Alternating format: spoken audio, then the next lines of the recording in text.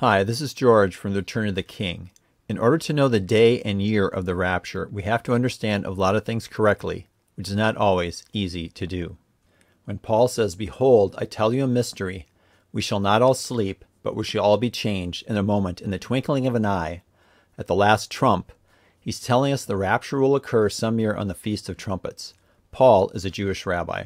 When Paul says, "at the last trump," any Jewish person at the time of Paul would understand perfectly that he's speaking of the Feast of Trumpets.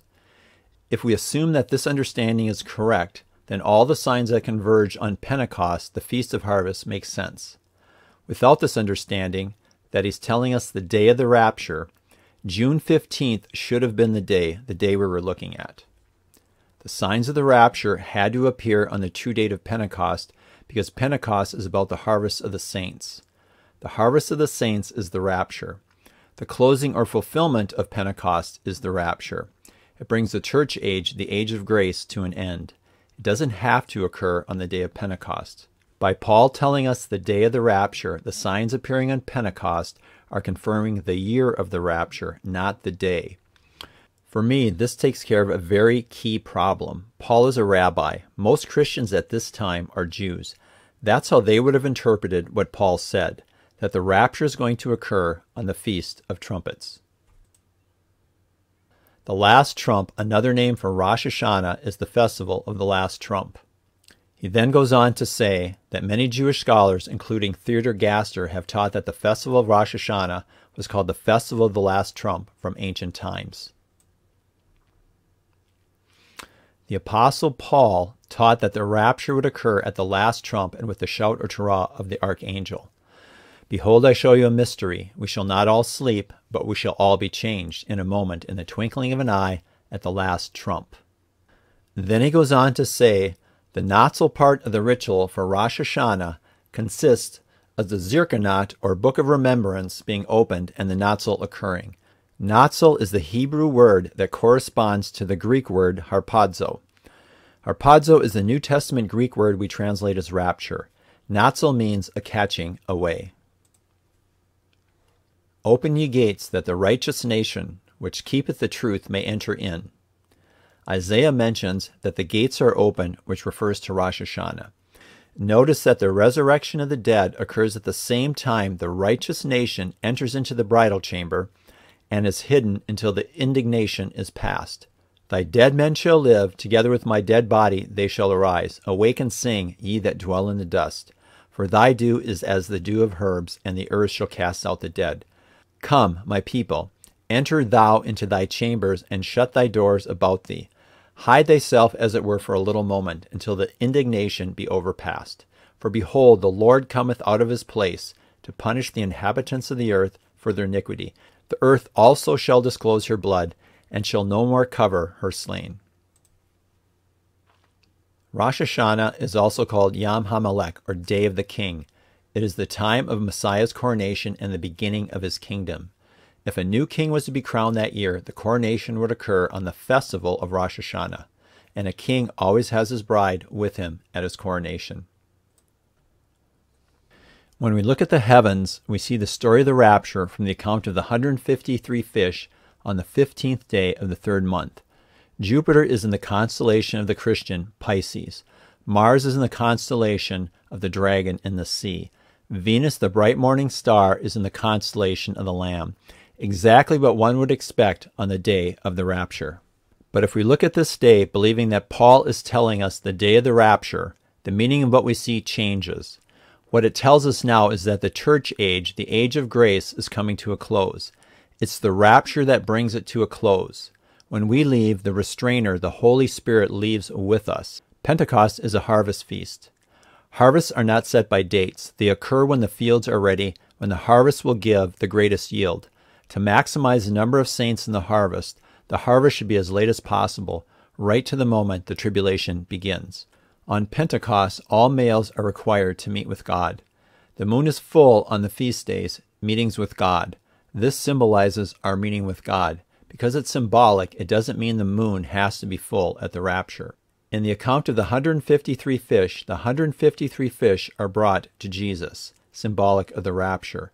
Jupiter from the Revelation 12 sign arrives 1,726 days from the Revelation 12 sign in the constellations of the Christian Pisces.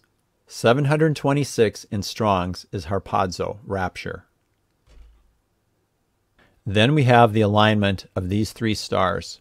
In the Revelation 12 sign at dawn, a three-star alignment occurs in the constellation of Leo. On the day of Pentecost, another three-star alignment occurs in the constellation of Taurus. When we overlay them, we find that they match. They align perfectly. Then there's the dream of the race in Egypt, the finish on the right next to Jupiter. The alignment of the pyramids on this day. The race is a marathon, 26.2 miles. The numerical value of God is 26. When you have this much rapture imagery on the day of Pentecost, the Feast of Harvest, you have to see that this is a very high watch day, even if you believe the rapture is on the Feast of Trumpets because of Paul. You definitely would want to be watching on this day. Because God has given me dreams, answered my requests of Him, it puts me between a rock and a hard place. If these supernatural events are truly from God, they must eventually lead to the correct day. God has decided to make this a journey of faith. Will I trust Him on the journey or will I quit?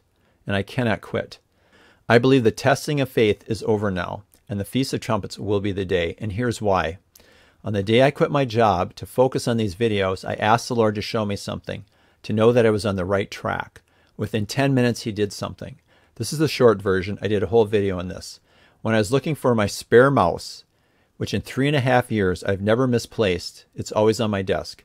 I can't find it. I give up, I go upstairs, and I come back. And when I come back, here it is, just as you see it, impossible to miss. When I see the way things are arranged, I'm sure there's a story here. About a month later, I wake up at 2:30 in the morning and I understand what the story is. And here's what that story is. The water glass filled with water represents the sea. The two mice represent the two fishes we see in the heavens. First the dead in Christ, and then we who are alive. The mouse pad is manufactured by rocketfish, another symbol of the sea, and when we leave, it will be the fish, the Christian that rockets into the heavens to meet Jesus in the air. The pen is a pilot G207. The pen is parallel with the mice. It's telling us we are going up. It's exactly in line with the 7-compartment pillbox, pointing us to our ultimate destination, which is heaven. G2, going to heaven, and will be gone for 7 years. The Christmas tree symbolizes Christ. It begins with Christ. The tape measure symbolizes distance, and when we go up, we meet with Christ in the air. Then He takes us to heaven. The pillbox has 7 compartments. We will be gone for 7 years. The compartments also represent rooms. Jesus said this, "Let not your hearts be troubled. Believe in God, believe also in me. In my Father's house are many rooms. If it were not so, would I have told you that I go to prepare a place for you? And if I go to prepare a place for you, I will come again, and I will take you to myself, that where I am, you may be also." Christmas napkins. The napkins represent Christ. The white case represents the bridal chamber. A Jewish wedding lasts for 7 days. Christ our groom will come and take his bride to heaven, and we will celebrate for 7 years. Isaiah tells us this, "Come, my people, enter into your chambers and shut the doors behind you. Hide yourselves for a little while until the fury has passed by. For behold, the Lord is coming out from his place to punish the inhabitants of the earth for their iniquity.